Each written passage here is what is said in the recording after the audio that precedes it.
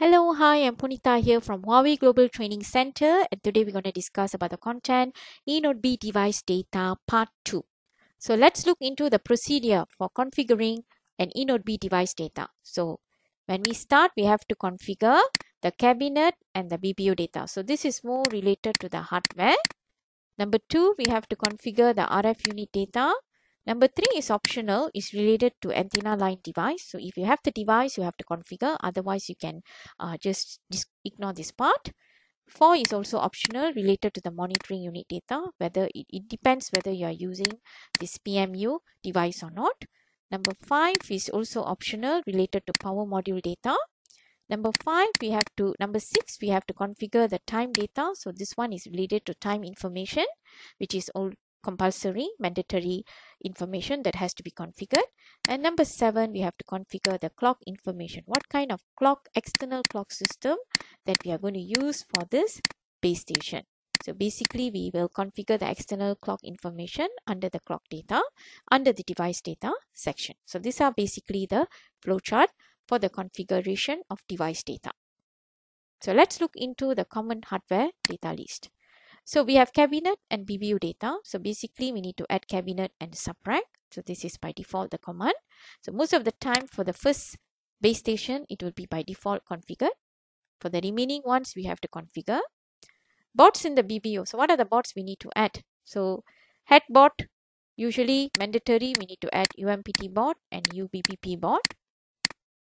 So this is a mandatory bots that need to be added inside the BBU. For the RF unit data, we need to add RRU chain. So this one is actually related to the fiber connection, and we need to add the RRU module. Depends on how many RRU modules that we have configured. So let's look into the details. Add cabinet. So when we add the cabinet, we need to define the cabinet type. So it can be any types of the cabinet. So usually the value virtual is used when the type of cabinet is not specified. If you know the cabinet type, you can configure, but if you're not sure, you can just put it as virtual. So let's look into the command. So since they have already configured that, so I'm going to just list and show you what they have configured for the remaining sites. So list cabinet. So when you list the cabinet, example for this configuration, they have configured as cabinet 0 and the cabinet type is virtual cabinet.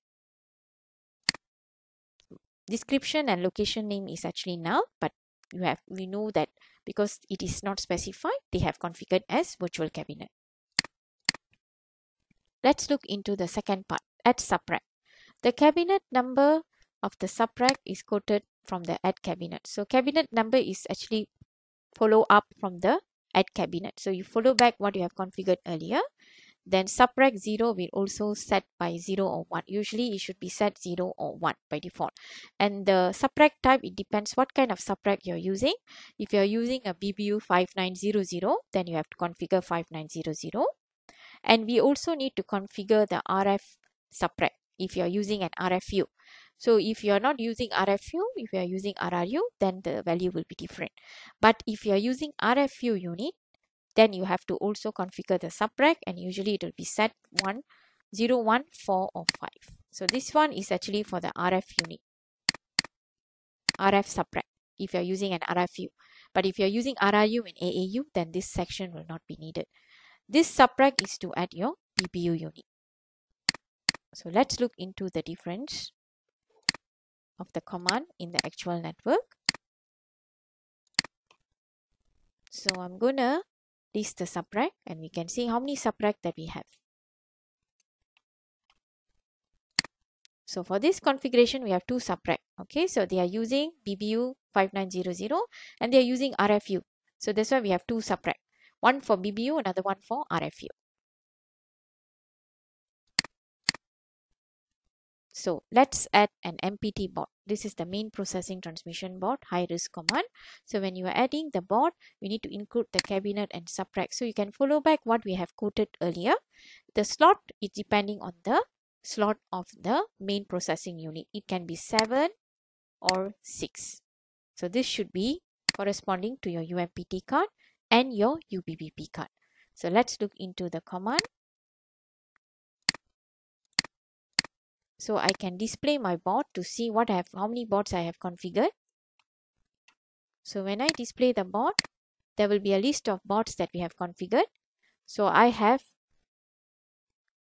slot number 3 LBBP board, slot number 7 UMPT board, 16 and 19 will be by default, fan and UPEU. MRRU is actually your RRU unit. So these are the number of boards that I have configured inside my BBO 5900. So I display board to view the configuration.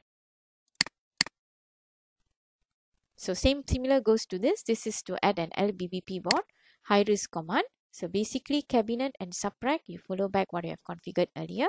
Slot number will be based on the UBBP or LBBP status.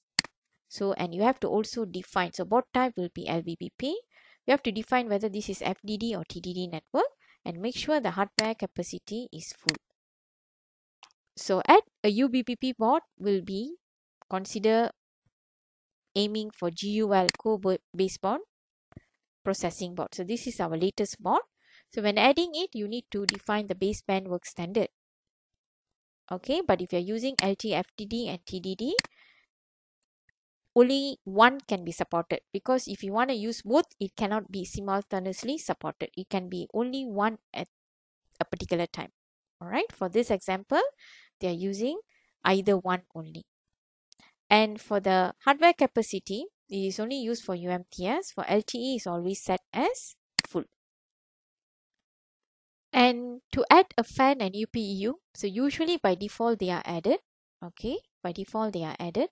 So usually for the first base station, you don't have to add fan or UPEU. Unless you find that they are missing, then you need to add. Even though the hardware is there, sometimes it might be missing from the configuration. But most of the cases, by default, they are added already. So you don't have to add this commands actually for fan and UPEU. Q&A session. The UBBP board is newly introduced boards in Single RAN 9.0, eRAN 7.0, aiming to support GUL core baseband processing. Yes or no? Yes, this statement is correct.